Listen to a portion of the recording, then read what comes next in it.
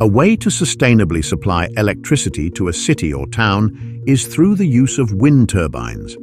They are these huge, tower-like structures that are capable of turning wind energy into electricity using the aerodynamic force from the rotor blades. In today's Lord Gizmo video, we will take a look at how these wind turbines are assembled into the site. But before that, please don't forget to give this video a thumbs up and subscribe to our channel for more. Since they are very tall structures, they need to have a strong foundation to ensure its security. This means that workers need to build a sturdy foundation first so that there will be support for the turbine's components. They do this by clearing out a portion of the site and excavating it. The space should be enough for the turbine. Then they pour concrete over it and embed steel reinforcements. Usually, the foundation consists of a reinforced concrete slab with multiple anchors that connect it to the tower. Next up, they start with the tower assembly.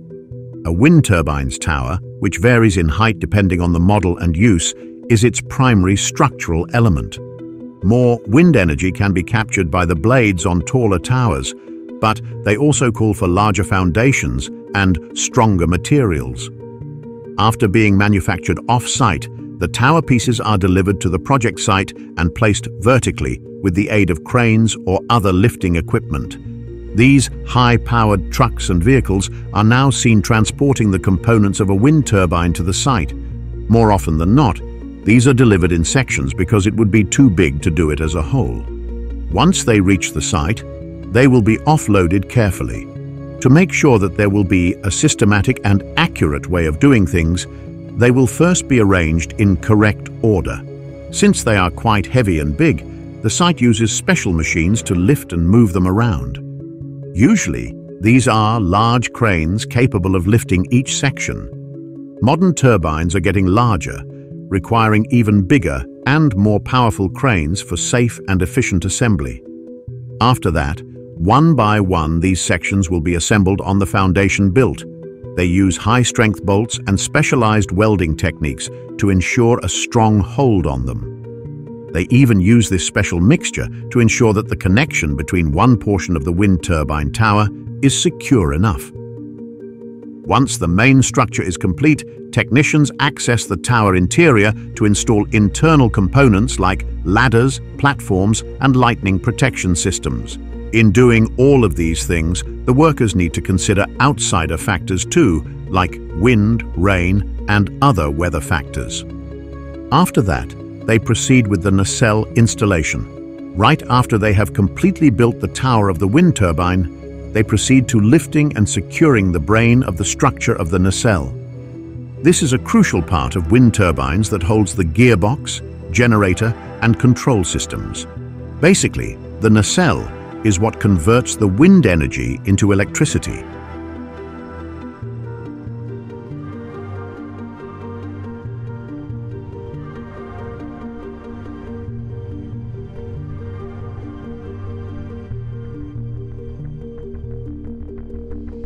In fact, nacelles are pre-assembled and tested at manufacturing facilities before transport to the wind farm site. The nacelle will be safely lifted from its transport platform by strong cranes with a minimum lifting capacity of 1,000 tons in order to be installed on the wind turbine. The nacelle is carefully manipulated onto the tower top and precisely positioned with accurate measurements and adjustments. Next, to ensure stability in a range of weather situations, the nacelle is securely fastened to the tower using high-strength bolts and specific anchoring mechanisms. After the nacelle is secured, technicians can access its interior to connect control systems, power cables, and other essential parts. Now, it's time to take a look at how they assemble these huge blades onto the top of the wind turbine. Blade assembly is the final, awe-inspiring step in bringing a wind turbine to life, equipping it with the majestic structures that capture the wind's energy. The workhorses of the turbine are these long, thin structures, which are usually composed of fiberglass or carbon fiber composites. They transform wind energy into rotational motion. Large turbines like the Haliade X can have blades that are over 100 meters long, whereas smaller turbines typically have blades that are about 20 meters long. Since individual blades can weigh several tons, specific handling and assembly methods are needed. First, the wind turbines are manufactured off-site and then transported to the site. Specialized trucks or trailers are used to properly move each individual blade from the production facility to the wind farm location. To manage the weight and bulk of the blades during transit, these vehicles are outfitted with cranes and outriggers. Following that, strong cranes are used to offload and hoist them.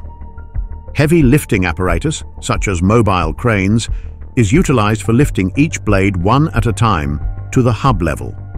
The bases of each blade are firmly fastened by technicians using bolts, pins, or clamps to the corresponding slot on the hub flange. The alignment of the blade with the hub is checked to guarantee the best pitch angle possible for effective wind capture.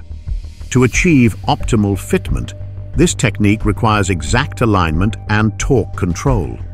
They make sure to fasten these blades with strong bolts and specific locking mechanisms in order to protect the workers, who will be in close proximity to the site. These are built to securely fasten the blade to the hub, ensuring it withstands wind forces and vibrations. Electrical connections must be made between the blade's root ends and the hub electronics prior to combining all three blades. Every blade has wiring and sensors to track variables such as power generation, rotation speed, and pitch angle. The rotor shaft and hub contain hollow areas where these connectors pass through. The entire rotor is balanced to reduce stress and maximize performance when all of the blades are installed. To guarantee seamless and effective performance, small tweaks may be necessary. Each turbine is put through final testing and commissioning procedures after installation before it is put into service. To ensure appropriate functionality and safety standards, this involves inspections, calibrations, and performance tests. Furthermore, grid connection points are built, control systems are programmed, and remote monitoring capabilities are set up. Now, that is how they assemble wind turbines. This sustainable way of acquiring energy indeed needs a lot of precision and heavy-duty machines just for it to get built.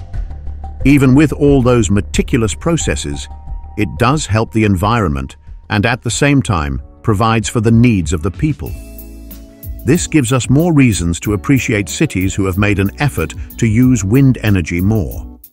This has been Lord Gizmo, and we hope you learned a thing or two. Before you leave, please don't forget to show this video some love by giving it a thumbs up, subscribing to our channel, and clicking the notification bell so you can get notified whenever we have new uploads.